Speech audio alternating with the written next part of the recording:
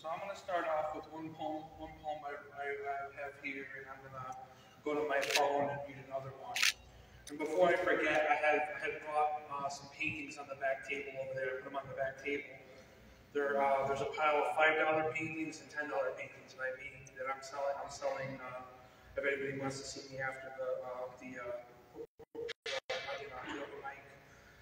I am also a beat poet, but I'm not a beat poet laureate. I'm also a beat poet, so I am in the beat poet family. My first poem was called High School Hell by Karl Nicholas Urso. In a room down the hall, there are many desks from wall to wall.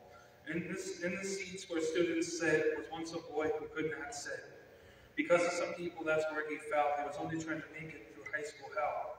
Looking back, that's where he fell, back in the pits of high school hell. And he wonders what it would be like if he didn't fall.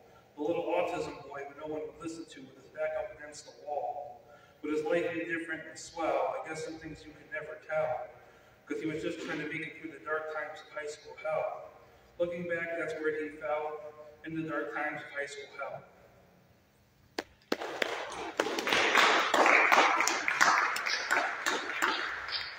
Bear with me 1 second. I'm going to look up a quick poem that I have to read.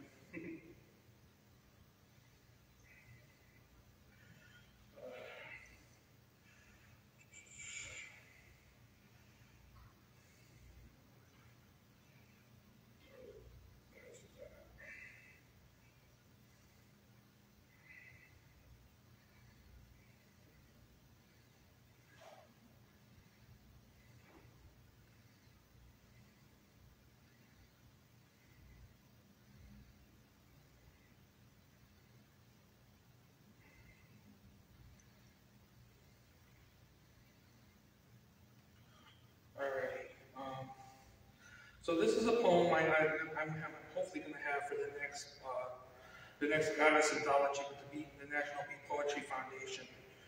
This was for a very talented singer and songwriter. She, for some of those who don't remember Ysanne, who was part of the Northwest Arts Council for a little bit, I had wrote a poem for her. So this is my poem called Ysanne. That's going to hopefully be published for the next Goddess Anthology.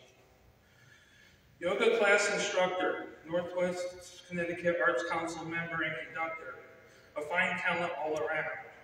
She is a singer, a beautiful singer whose voice can lift you off the ground. She's got that soul, she's got that jazz, and the fact that I didn't get to know her more is too bad, because she's one fine artistic woman and an artist and creator. I still would like to get to know her more before she said, "See you later." But now the chance might never come to be.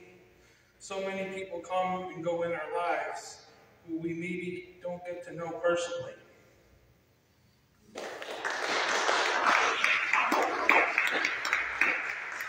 This next poem is called The Dream by Karl Nicholas Urso. The life I had to see, I guess it's just a dream. The girl I never see, but only in a dream. I wish I could find someone and be. The life isn't always what it seems, to believe in yourself and to achieve your dreams.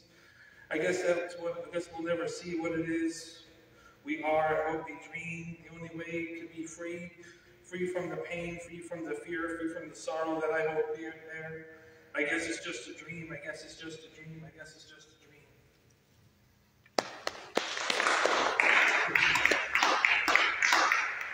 I'm going to make this my last poem. This is my last poem. I'm going to call it This Is Empty Cup by Karl Nicholas Urso. It's time to grow up, it's time to grow up. No more waiting to fill your empty cup. Is it me or is it your luck to have something in your empty cup? What was found was not yet begun, but yet the earth was around before the earth began to spin. I want you to wake up, I want you to wake up. No more waiting to fill your empty cup. Is it me or is it my luck? Time has moved on now, you can't give a fuck. But what is with this empty cup? You will never know now, so just give up. Were you some girl he just wanted to fuck? Just move on now, let him find his luck.